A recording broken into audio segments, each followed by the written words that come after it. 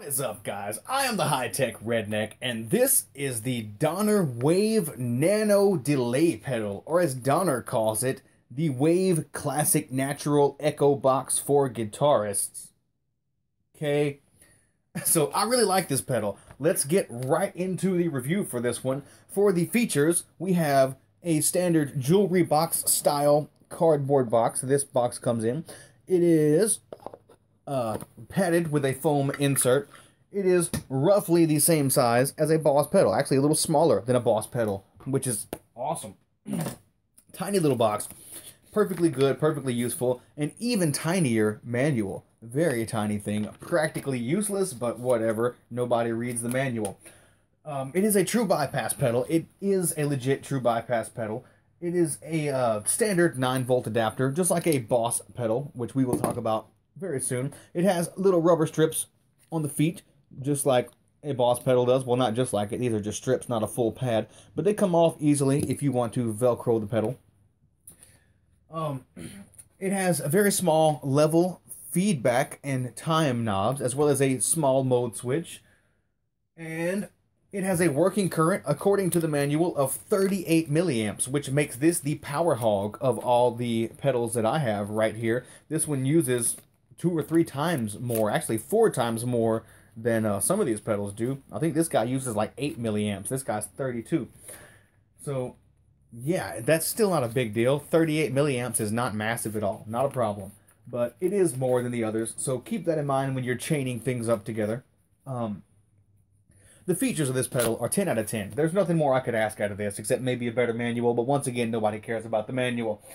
For the construction of the pedal, the Nano series of pedals are made totally different than the Mini series of pedals. The small knobs, the big knobs, the switches, the 1/4-inch jacks, the foot switch, the power jacks, everything about them is different hardware. Totally different. Don't expect them to be the same.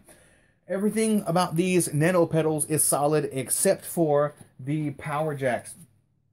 This pedal was put together well out of the box. Everything was well fitted. Everything is good quality. Everything is solid except for the power jack. Now, once again, I've spoken to Donner about this problem, and they've told me that they have fixed this problem. They've already found it, fixed it in their new production.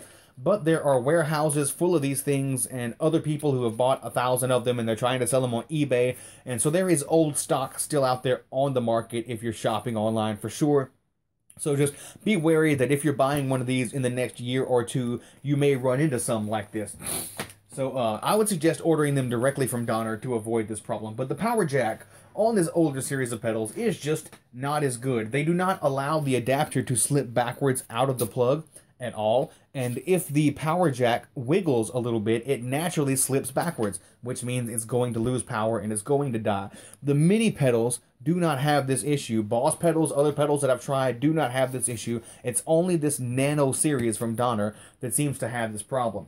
Now, I spoke to Donner, and they, like I said, they told me they have fixed it, so I would not worry too much if you're ordering from Donner, but once again, I'm not sure. I have an old Power All 5-way daisy chain that I use on these, and it worked great. And except on these Nano pedals, it did not work great on those. So I ordered a new daisy chain this week, and it also does not function well. In fact, it's worse than the original old bulky Power All cord was. So yeah, it is an issue. It really is. I have not had any problems, to be fair, while I'm playing my guitar and stomping on this pedal and using it in normal music playing applications. But when I test this as a reviewer and I grab the power jack and I jiggle it just a little bit, it does die very easily for me. And also, if I bend down and I move my pedals around and I adjust the power wires while moving them, this pedal is likely to die if I adjust anything very much at all, and I will have to just grab it and reseat the power jack right into the top, and it's good to go. But just because I can work with it doesn't mean it's great. That's not ideal. It's not very good.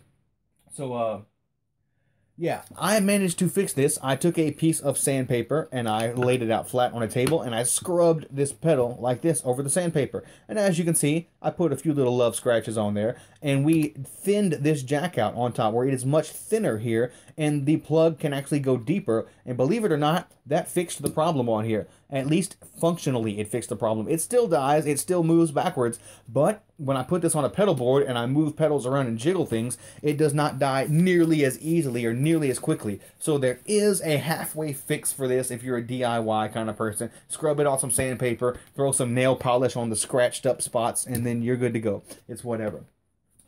So yeah, overall, I give this particular pedal a 6 out of 10 for the construction, because the power jack does not give me much confidence about this pedal being roadworthy, and that is an issue that can ruin the functionality of a pedal altogether if it is a serious issue. So let's move on to the sound. This pedal has a great tone. It's pretty transparent. It has a really great voicing. It has a great analog feel to the delay, and it has some very versatile delay options, which are an amazing addition to my tone. The normal mode sounds more analog, and it has a more rapid decay of the sound, a more linear decay of the sound. It's my preferred setting. The mod mode seems to decay slower at first. It leaves the signal louder and stronger for the initial first couple of repeats, and then the volume degrades much faster, making it fade very quickly after it has stayed strong for the first few repeats. This makes for a more obvious and pronounced effect that is more percussive and more punchy, and it lasts the same amount of time as the other setting would, but it's just more percussive and punchy while it's active. And it also seems to add more punch, and it thickens the sound up for sure. It adds more mids for sure. So they're two very usable settings. There's nothing wrong with either one of them. I just prefer one over the other. I say it's a 10 out of 10 for the sound because it does what I like, and it gives me more options than what I like that are also very usable. So it's versatile. I'm totally happy with that. So on to the function of the pedal. Firstly, the knobs of this pedal are tiny. I like the short height of the knobs, but I think they need to be wider. They are too skinny, and it would allow more control of the sweep while you're adjusting them for sure. They don't need to be massively different. They just need to be as wide as you can reasonably make them without them hitting the other components or getting in the way. Secondly, the power jack on the Nano pedals that are on the market today obviously mess up the function significantly. It's not a major problem for me, but I cannot recommend it to you because I don't feel like it's a roadworthy design. And once again, sanding the jack down thinner did help significantly, but it's still not ideal. To be fair, if Donner has really fixed this issue, these pedals will be perfectly fine in the future, but I'm not sure about the next year or so because, once again, there are warehouses full of these waiting to be sold. I give the functionality of this pedal a 7 out of 10 because I don't think it's roadworthy out of the box. I give it a 10 out of 10 if they fix the power jack.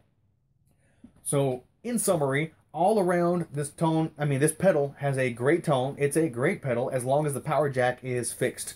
I would change the knob size and the power jack, and I'd probably also make it a brighter green just because, that's me. It's a great pedal. I highly recommend it to you if you can get one with a fixed power jack. I'm very, very happy with the tone of this pedal. I give it an 8 out of 10 overall because I think it's awesome in every way except, once again, the power jack. And it's a pretty crucial thing, but it works. It's just not great. I would recommend this to you for bedroom use or studio use, absolutely, but not necessarily for a touring musician who makes money from live shows. Go get yourself something that's really, really dependable if you're going to be doing something like that. But anyway, I hope you guys have found this really useful and awesome and entertaining. I am going to leave you guys with a tone demo to show you the good and awesome sounds of this pedal in some testing kind of functions and hopefully some awesome musical functions as well. I am the High-Tech Redneck. Don't forget to comment, share, like, subscribe, all that goodness. Later. Let's start with another G chord on this one.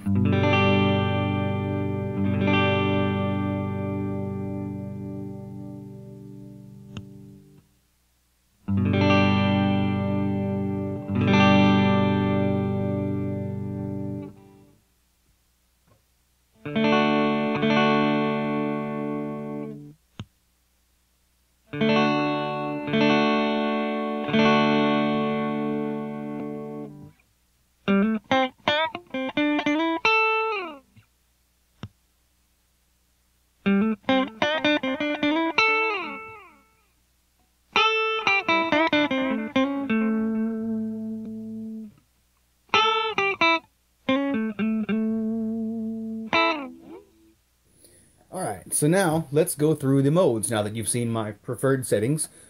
Generally, I like a longer delay in this time, a medium-low feedback, and a medium-low level.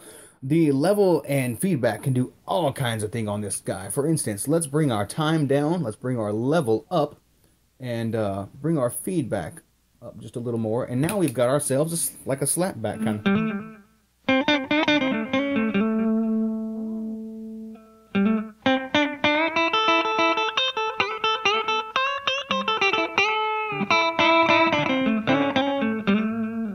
So yeah, you've got a really nice kind of slapbacky delay, very versatile and adjustable.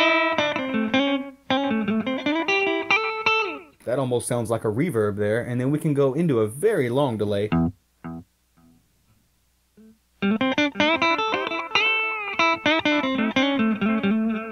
We can bring our levels way up high.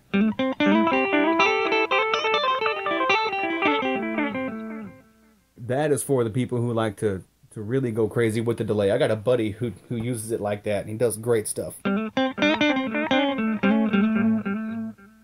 And of course, our feedback knob is the number of repeats. This is the mix, obviously, of the wet-dry signal. And this will add more repeats to it.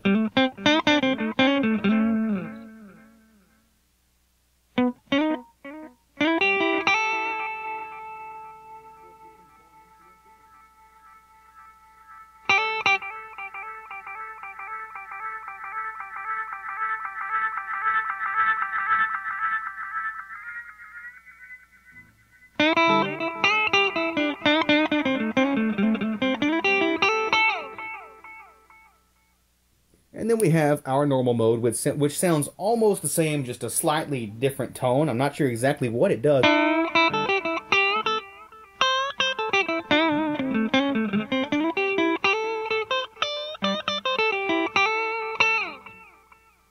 And now let's hear the exact same settings on the other mode.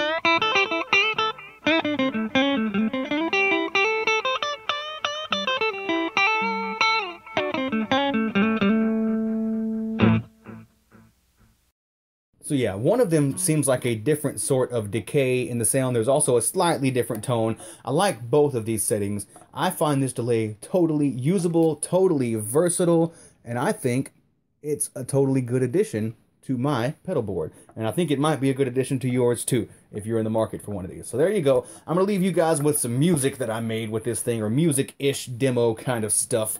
I am the High Tech Redneck. Later.